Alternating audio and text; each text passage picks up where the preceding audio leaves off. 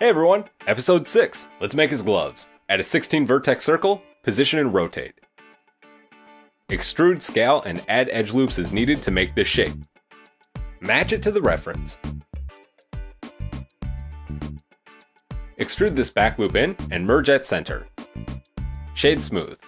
His fingers are kind of weird and overlap. The best way I could think to make them was to make each individual finger and then connect them all together. Add a 10 vertex circle.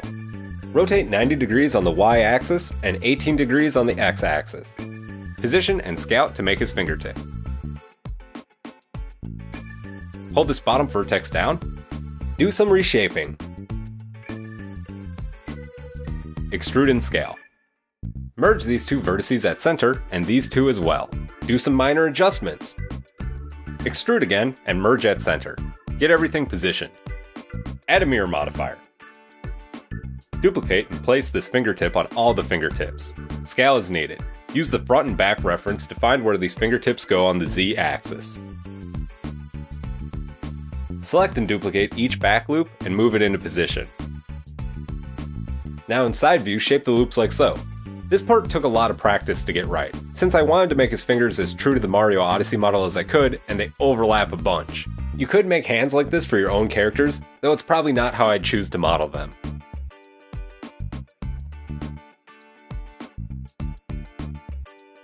Bridge these finger loops with bridge edge loop. I added bridge to my quick menu since I use it so often. Add 4 edge loops to each finger, roughly even spaced. Give the bottom of the finger shape, match it to the reference. Select the pinky fingertip and duplicate it. Rotate it by 90 degrees on the x-axis and position it to be the thumb tip. Duplicate the back loop and put it back here. Bridge these edge loops and add edge loops. Reshape to match the reference.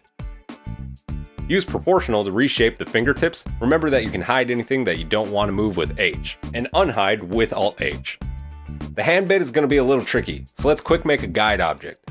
Add a cube with a subdivision modifier, position and scale. Turn up the viewport to 2, delete the back face.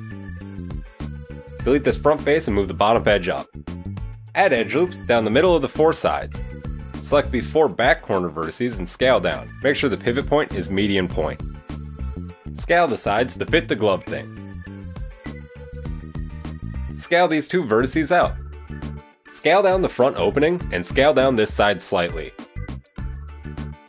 Move stuff around so that the fingers will fit. Add an edge loop down the middle and scale it. Pull down this vertex. Shape to match the reference. Add an edge loop here. Shade smooth and do some reshaping.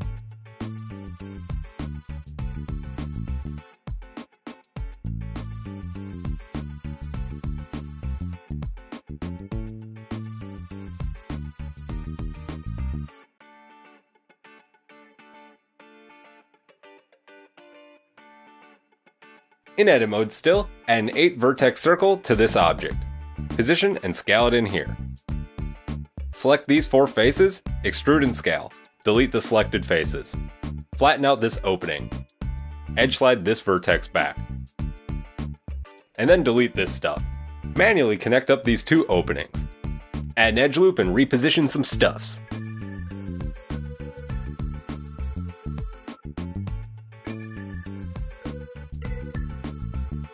Do any fine-tuning necessary to all the hand objects.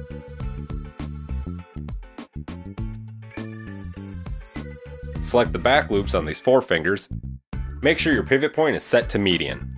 Extrude and scale by 0 on the x-axis and then pull these edges to here on the x-axis. Hide the rest of the fingers, and the hands. Select and merge these vertices at center. Get rid of these extra vertices.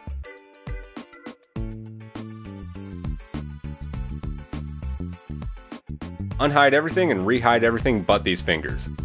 We only want these 2 loops on each finger for now, so hide everything else as well. Try to smooth things out and match the reference.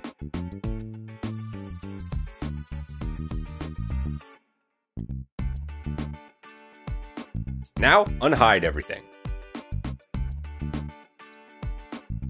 The back of the thumb needs a quick adjustment. Now let's retopple this hand guide. Select and make faces like so. Put in a few edge loops. turn on snapping to face. Select all and recalculate normals outside with Alt-N or Shift-N. Turn on the hand object and snap these vertices to it. On the hand's viewport visibility, enable in front, and just start making faces.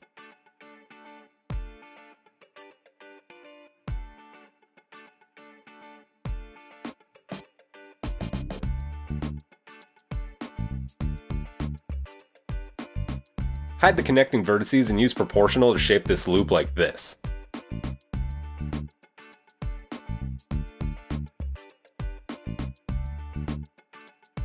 Extrude a loop back on the thumb to meet the guide object, then connect it. Just keep making faces to fill in the hand shape.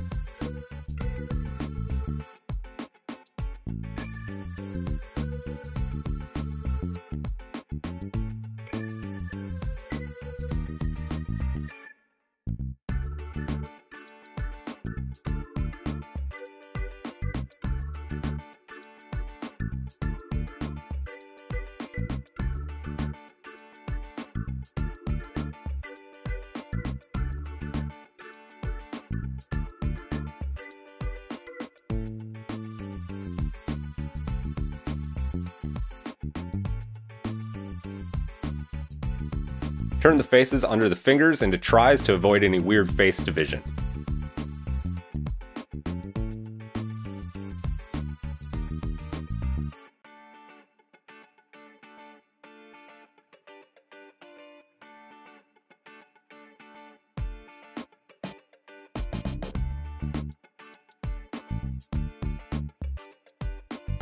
Filling in this final opening is the most difficult part.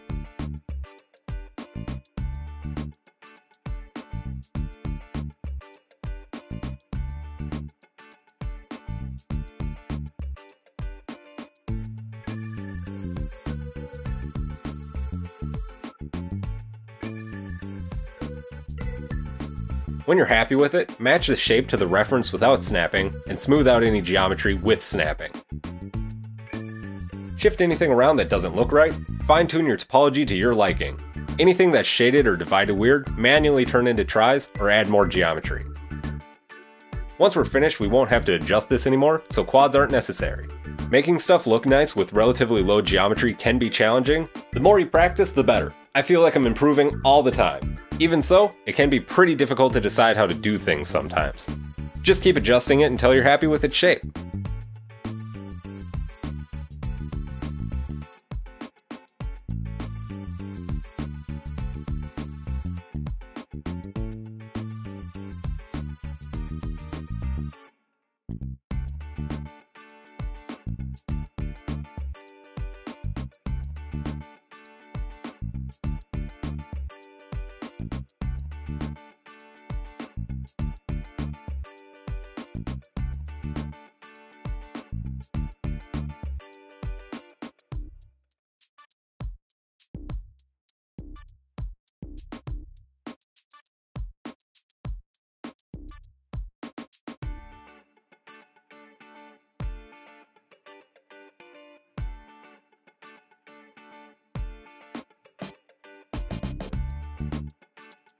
Move these vertices to give the palm of his hand some shape.